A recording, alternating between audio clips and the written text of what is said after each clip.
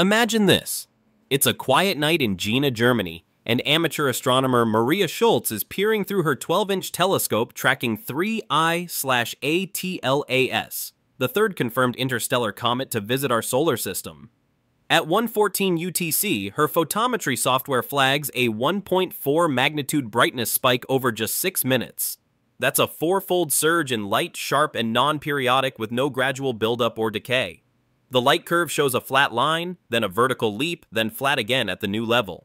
No rotation, no echo, no return to baseline. Schultz checks calibration stars, reruns data, and posts the raw plot to a global amateur forum. Anyone else seeing this on 3I/ATLAS? Within half an hour, observers in New Zealand and Arizona upload matching curves. The pattern is identical across continents. This isn't the rhythmic glow of a spinning nucleus exposing fresh ice. It's a step function in the sky. For context, the famous 17P/Holmes outburst in 2007 surged 14 magnitudes, but over 2 days, not minutes. Even 1I/Oumuamua and 2I/Borisov never showed anything like this. Photometry demands skepticism. Clouds, camera glitches, or tracking errors can fool small scopes. But Schultz's data is clean. Multiple exposures, consistent comparison stars, no atmospheric distortion. When 3 more amateurs using different equipment confirm the same curve, instrument error becomes unlikely. Professional surveys like Atlas and Pan-STARRS check their archives and find the same jump, time-stamped to the minute. A 1.4 magnitude leap in 6 minutes with no periodicity leaves few natural explanations. Outgassing can brighten comets, but not this fast or cleanly.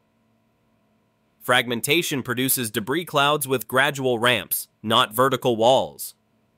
The only comparable event, Holmes, had a much slower rise due to a rare shell fracture. Schultz's post spreads across social media, catching the eye of professionals who monitor forums for early warnings. The raw data, now confirmed by 4 independent observers, presents a technical mystery. An interstellar object behaving in a way no model predicted. The light curve, simple, stark, becomes the first undeniable anomaly.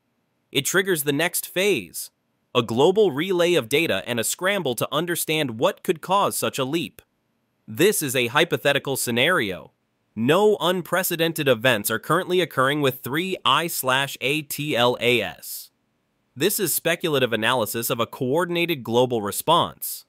Let's explore how the world would react if this happened right now in November 2025, as 3I/ATLAS nears its closest solar approach. Buckle up. This is how science moves when the universe throws a curveball. If you're hooked, hit like and subscribe for more deep space mysteries. First, let's ground ourselves in what 3I/ATLAS actually is.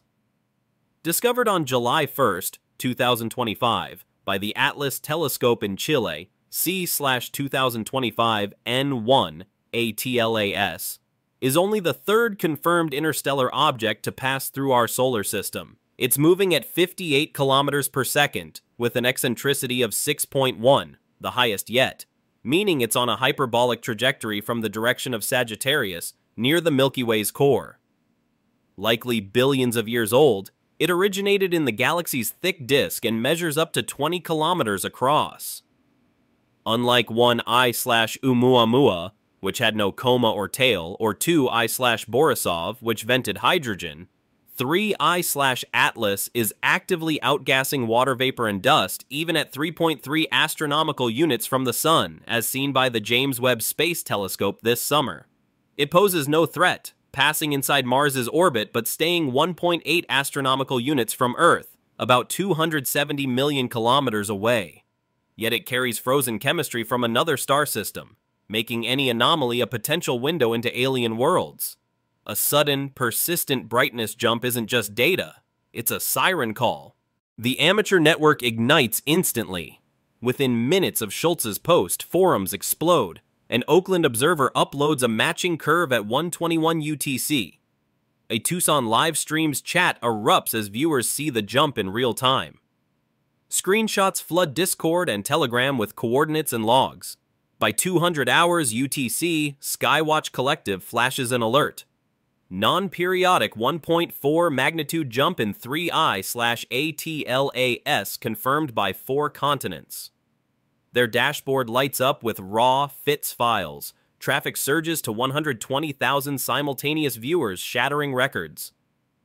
Hashtags #Atlas Anomaly and #Interstellar Spike trend on X and Mastodon. Live streams pivot to 24/7 coverage. A Hungarian observer overlays synchronized curves with Schultz's. Peaks align perfectly. Sao Paulo undergrads share calibrated data sets, inviting artifact checks that find none. Errors are caught fast, but the anomaly holds. Within 12 hours, terabytes of photometry are archived, reposts multiply globally, and the grassroots relay forces professionals to act. This is 2025 astronomy, transparent, fast, and global. If you've ever spotted something weird in the sky, share it in the comments. Your stories fuel this community. Subscribe to stay in the loop.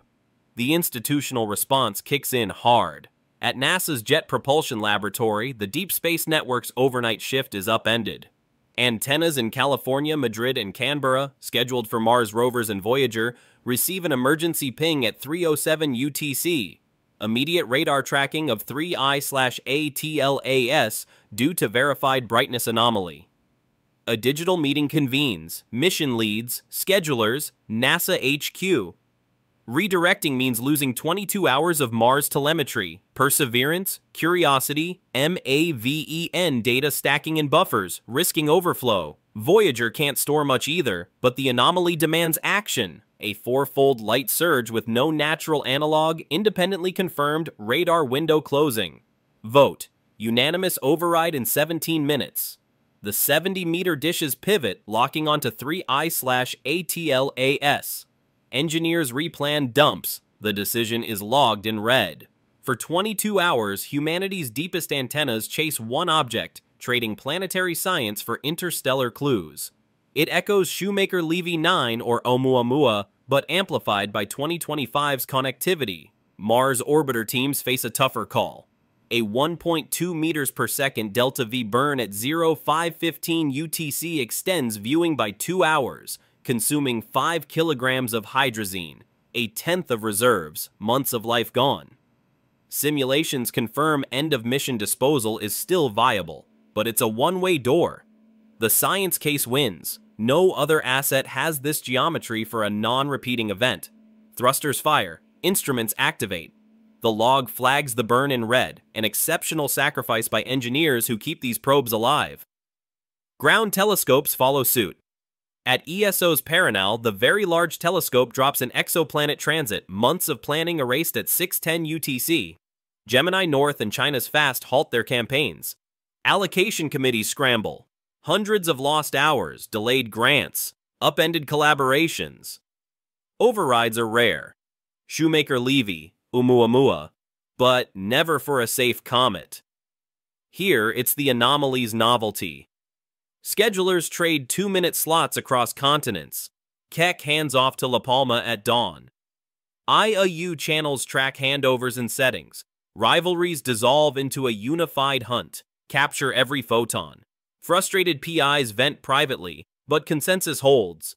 Each lost hour is logged as proof elite facilities shelve ambitions for shared discovery.